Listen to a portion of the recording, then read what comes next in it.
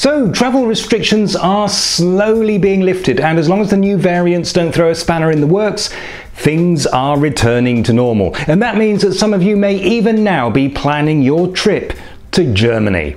Personally, I still recommend caution. There is still lots of time for something unexpected to force Germany back into lockdown.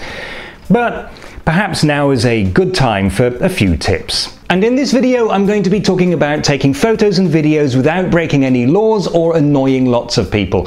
Because with modern technology and social media, we are now taking more photographs every 2 minutes than were taken in the whole of the 20th century. First, a piece of advice. Now, I sometimes make travelogues, but filming them is not fun. I experience most places through the lens of a camera. I earn some money doing that, which makes it a job. If you're traveling for pleasure, you might want to put your camera or your phone away most of the time. Actually experience the place and take only enough photos and videos to remind you of a great trip. Trust me, you'll get more out of it that way. Privacy is a serious issue in Germany. A lot of people think that it is straight up illegal if you so much as point a camera in their direction, but that's not actually quite true. So here is the rule of thumb. If you deliberately focus on specific people, you must get their permission before you publish the photo anywhere, including online. However, if you're photographing something else and somebody just happens to walk into shot, then that's fine. As long as they're not the main focus of your picture, you're in the clear. Some people also seem to think that it is pretty much illegal to take photographs of houses and cars, but again, this isn't actually quite true. As long as you're standing in a public space, anything that you can see is fine to photograph. What you can't do is, for example, lift the camera up over a wall so that you can photograph private property that you wouldn't otherwise be able to see. If you're on private property, you need the owner's permission to film or take photos there. And it doesn't even need to be fenced off or have signs saying private property. If it is clearly separated from the public street, even if it's just a railing at ankle height, consider it private. The same applies to train stations, metro stations, shopping malls, and so on. These are publicly accessible, but they are not public property, and they often have house rules restricting the use of cameras. Cameras aren't necessarily banned outright, and in many of these places they don't mind, for example, tourists just taking selfies. But if, like me, you have a great big camera or you're making money with your photos and videos, you may need to ask permission. Also take note of restrictions in museums, castles and other tourist attractions. You may need to buy a permit to be allowed to photograph, or you may not be allowed to use a flash. The more popular a place is, the more restrictions there will be. Don't fly drones unless you really know the laws, which are very restrictive. It is actually quite difficult to find places in tourist destinations where it is legal to fly a drone without getting somebody's permission. For example, most of central Berlin is a strict no-fly zone. On the more positive side, in Germany you have freedom of panorama.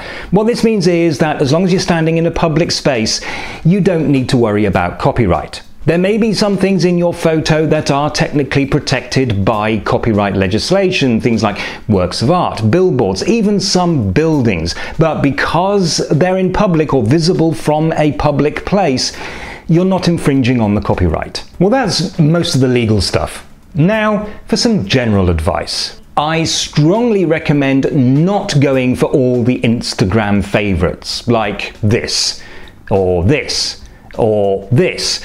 Or also this, or even this.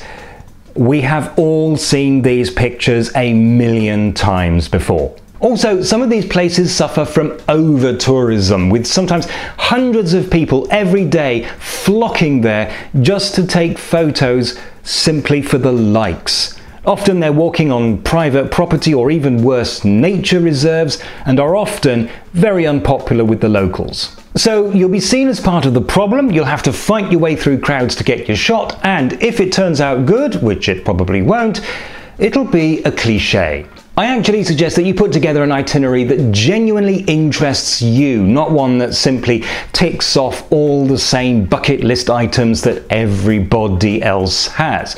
And if you do decide to visit one of the classic tourist attractions, and why not, then try looking for a different angle. For example, this is cliched Rothenburg ob der Taube. But this is also Rothenburg ob der Taube, and so is this. Basically, try to show us something that we haven't seen before. Please. Finally, when it comes to uploading to social media, don't just upload everything.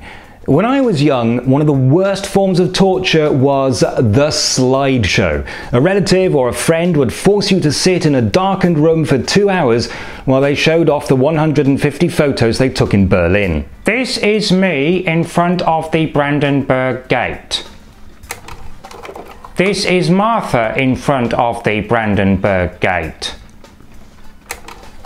This is me and Martha in front of the Brandenburg Gate after we asked a friendly local to take our picture. Please don't replicate that experience for your Facebook friends. Just show us a small selection of your best photos. This is my foot. I accidentally pressed the shutter, but you can see the interesting pattern in the paving stones. This is a litre of beer, which I enjoyed very much, although it cost me an arm and a leg. Okay, well that might seem like a lot, but let me try to boil it down to one very simple principle.